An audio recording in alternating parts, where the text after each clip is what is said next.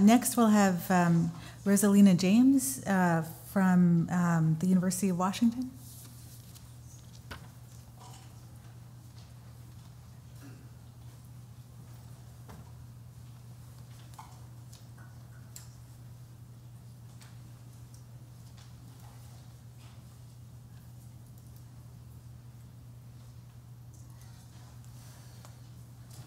Thank you. Wow, that is a tough act to follow, but I'll do my best. Thank you so much for having me here.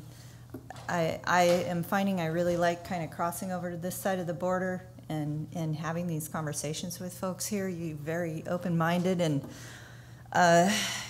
deep thinking, and bringing scientists into this fold is really an important task, and we need to do a lot more of that here, as well as especially where I'm from, Washington and the United States. And I'm going to talk today a bit about where the science is going, particularly in the United States. I'm not as aware as, and I'd love to hear more from folks here if this is the same direction you're seeing here in Canada. But first I wanted to give respects to the first people of this land, Haishkasiyam. And thank you so much for your prayer and your songs. And to step back to Mr. Minthorn's comment, because I think it sets up for where I'm going with my talk. He said, science moves fast. We should be careful. I'm not really talking about ancient remains in this discussion. I don't work with archaeologists. I work with geneticists. I work with social scientists. I work with community-based organizations and people that participate in genetics research sometimes, indigenous people. And I do a lot of work at that crossroads, bringing people together to talk and learn from each other. So I'm looking at what are we going to be doing with DNA or doing with it now that with people's DNA and samples that have recently deceased, are still currently living, or we may not have collected their DNA or samples yet, and this is where we're going, and where will they know that we've collected their DNA and what we're doing with it?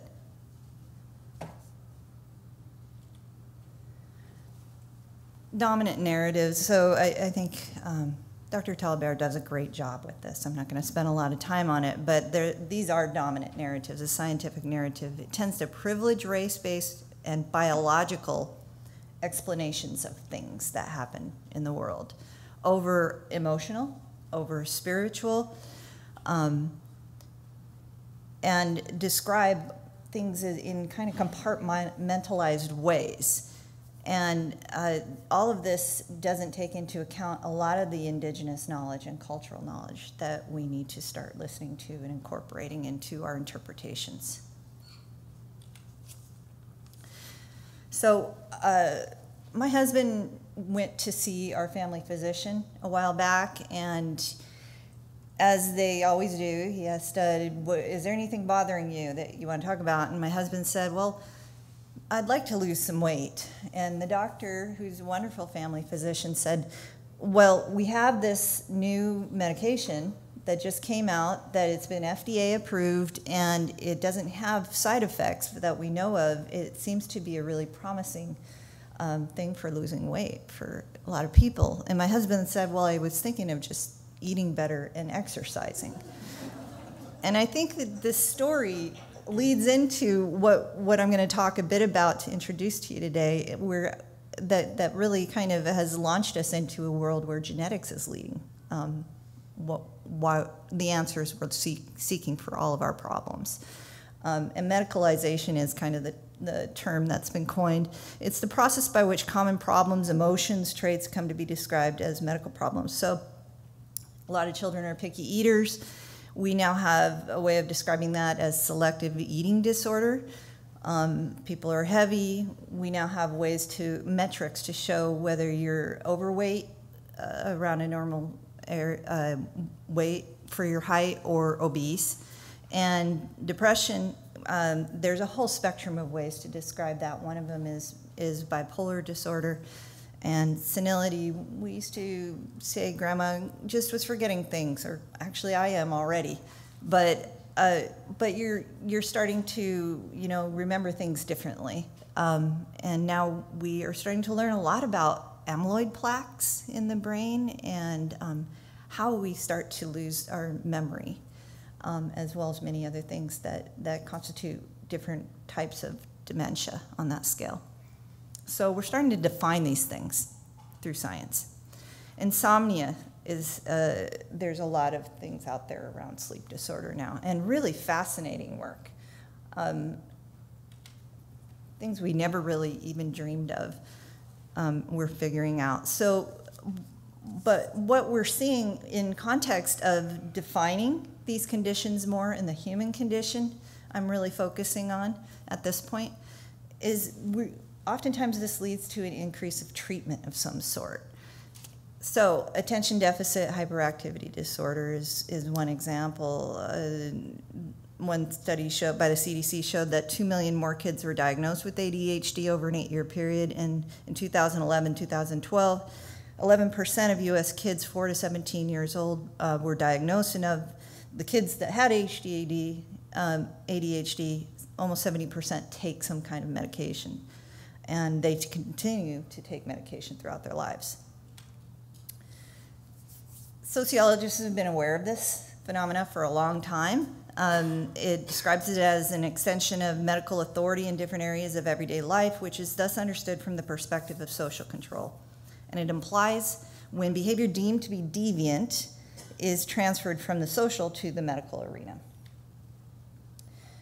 As medical knowledge bases have grown, discoveries have revolutionized biotech and pharmaceutical industry. So what we've seen over the years, over the decades, is really an interweaving with industry and our medical enterprise. Promotion of drugs, products to providers and public evolved into new markets for things like social anxiety and other commonplace experiences that subsequently were targeted for medical intervention. These are a few ads, maybe some of you have seen them, for direct-to-consumer ads for drugs that help you go to sleep. So butterfly kind of floating around over your head. Usually you don't know what it is about until the end, and then you figure, oh, it's for people who have trouble sleeping. So it's really tied into our media workforce. The focus has really been directed on identifying risk factors to be treated by pharmaceutical and personalized medicine. And now we're looking at a new phase. We're calling it precision medicine. And we have a new initiative I think they're trying to bring in like over $200 million to sequence the full genomes of 1 million Americans. Now we see the onset of the genomic era in the early 21st century, and academic interest expanded beyond just looking at population migration, but looking at more medically driven population genetic research. And the promise of drugs, genomics, neuroscience, genetic diagnostic tools, many of which are also intertwined with the marketplace, has introduced expanded areas for exploration and sustained a medicalization into a new era. A lot of people call it genomicization, so we're even creating new words around it.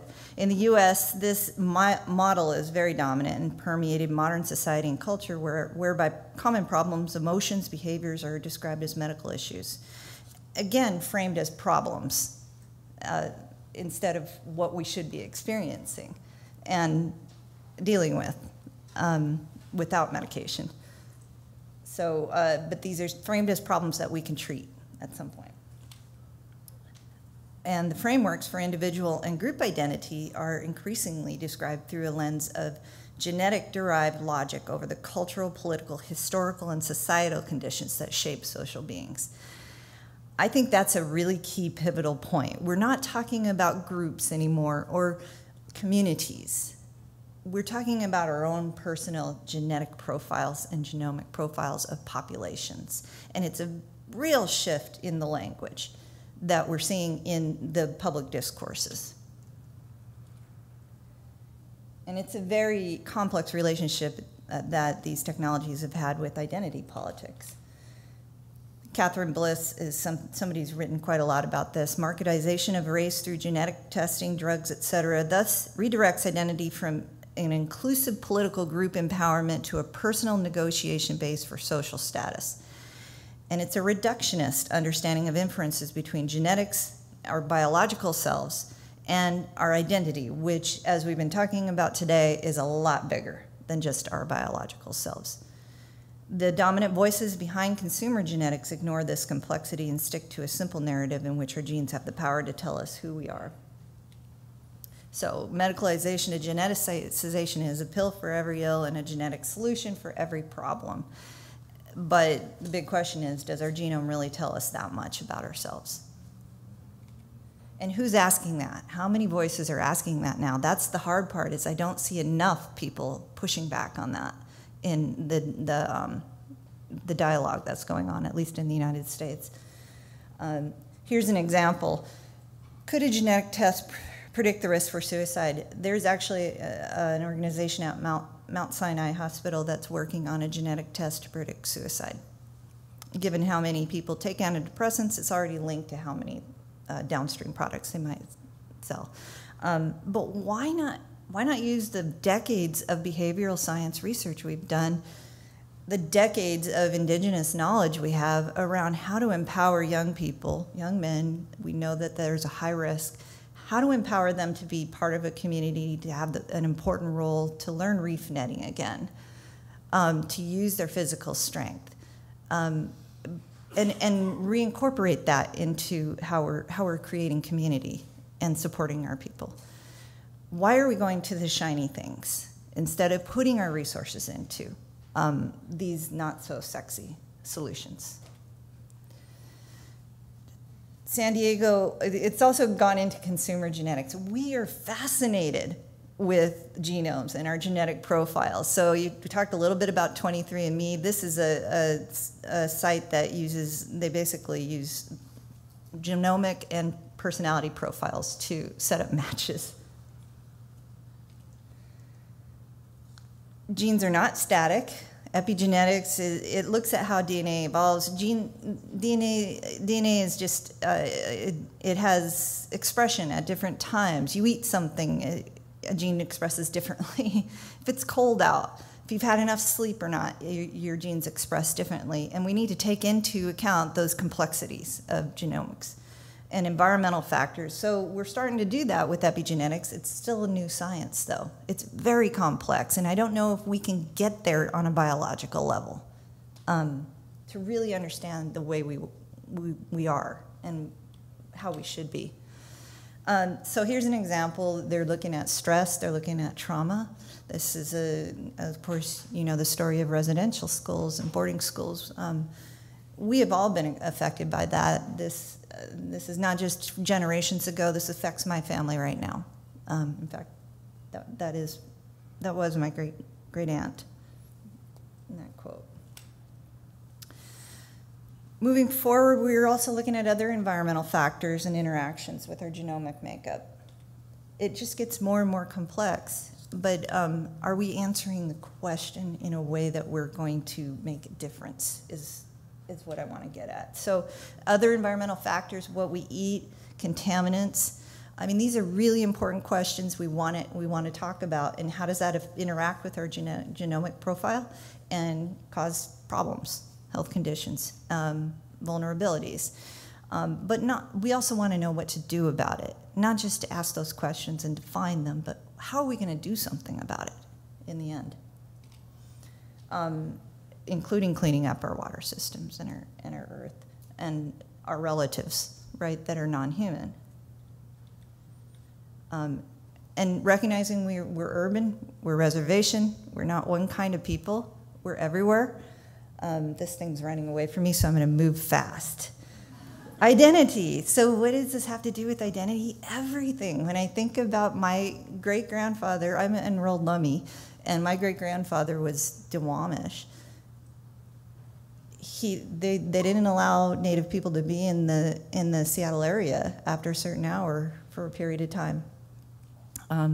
And he got in a canoe, moved up to Lummi, and that's how we ended up in rural Lummi.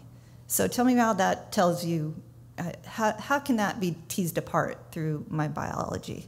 I don't really know. But it's who you are. It's your cultural identity, your multicultural identity. We can't take the human piece out of this. How you're self-identified, your experiences, whether you're enrolled, whether you're a descendant. Enrolled, or you're part of multiple Indigenous communities. Many, many people are.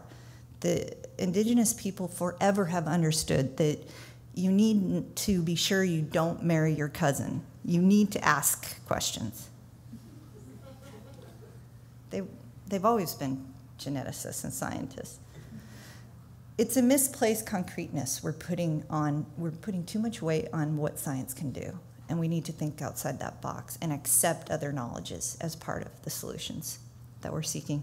Propelled by the promise of using genetic variation information to address health disparities, Indigenous people, once again, need to weigh the benefits and potential risks of being exploited by science. And I think we need to do this in a way that's very thoughtful and not just shut the doors to it, because science has a lot to offer. But in order to do that, we need to become educated and become part of that conversation. NIH, our National Institutes of Health, is going in a different direction than what I think communities are really interested in. One that's more around broad consent and for samples, for DNA that you can be used for in the future for studies that they wouldn't have to go back and ask for permission to use it for something else like schizophrenia or whatever other research questions come up. And broad access to data. So big repositories, big data, big samples from many, many populations. Tribes have ownership, control over interests over data, but I should say that there's a lot of people who are not part of federally recognized tribes that have these same interests, and we need to consider how to protect them and support them in being part of biomedical research and other kinds of research, but not being harmed by it and exploited by it in the end.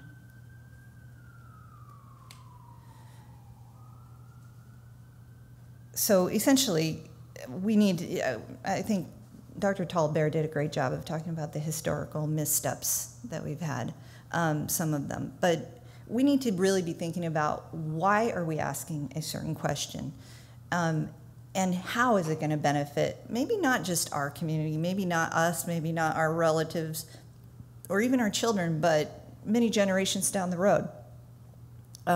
There's a lot of Indigenous groups that are interested in participating in research or being a partner in research or even leading their own research. And scientists can play an important role in that, but we have to actually educate ourselves. As scientists, I kind of wear all these hats, so Indigenous people and scientists, I think it's an important point to make that we do need more Indigenous scientists, Indigenous politicians, Indigenous health administrators, and everything all across the board. But these are just a couple of examples I'm not going to go into of things that have recently occurred that I love that the Nechiltnath, I'm sorry if I misspoke that, have in their ethics code that came out of this event where their samples were used or misused. That researchers are collectors of information and producers of meaning which can be used for or against Indigenous interests. We need to be thinking about data because it is a resource. It's maybe the new age of the archaeological remains you're finding. This is going to be around forever. And lots of new questions can be asked about it. How are we going to protect it and put the right restrictions on it, control on it, so that it's used appropriately?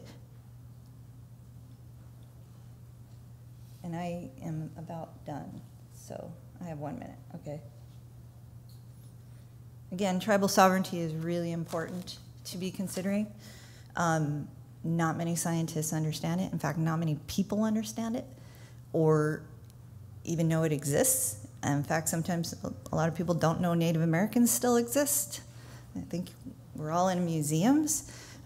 So we always have to be educators. Wherever we're going, we have to wear that hat. And anytime negotiating with scientists, you're going to have to, I mean, it should be they have to go through a curriculum themselves to consider doing this kind of work with tribes. I'm going to end there. I don't think we have we have a lot of models, but I think actually Canada's model with OCAP and some of your other ethics codes out of CIHR, you're further ahead than we are, and we look to you for ways that we can implement this kind of ethics code in our country. But I know there's still glitches on the ground, and so thank you so much for your time.